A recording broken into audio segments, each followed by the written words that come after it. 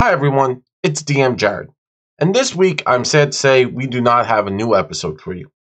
So, with that, I apologize.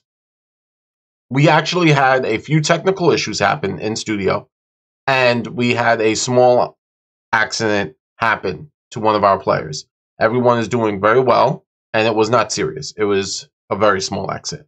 But with all that, we were unable to record our normal episodes for the podcast.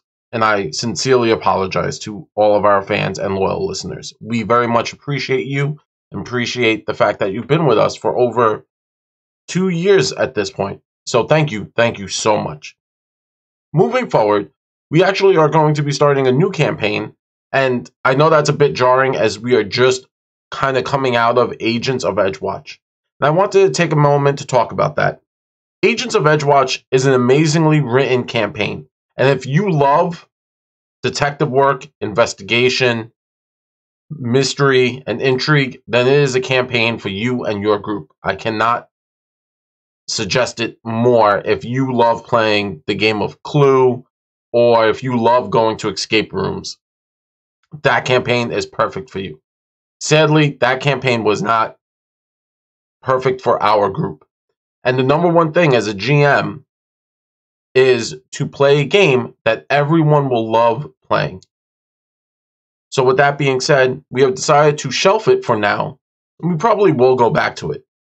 But moving forward, we're picking up with Season 2.5, Wrath of the Righteous. We will be converting Pathfinder Wrath of the Righteous from 1st edition to 2nd edition.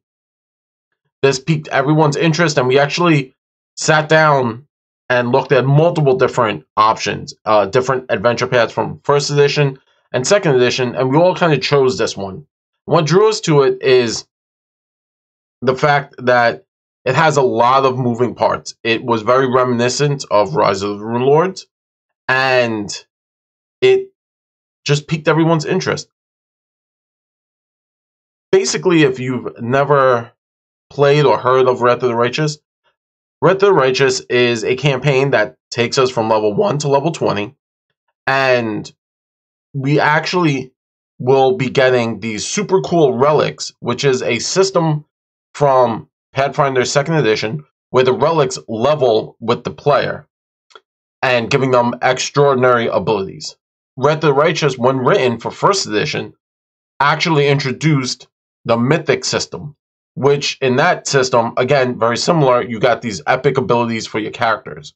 Sadly, Steve, myself, and Fabio decided not to challenge ourselves with rewriting the entire mythic system, so we chose to use something from 2nd edition, which made sense, and that's the relic system.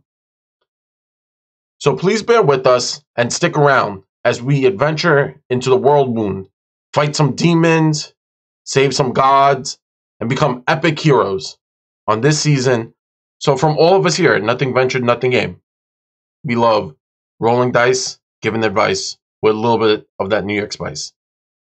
Thank you and goodbye.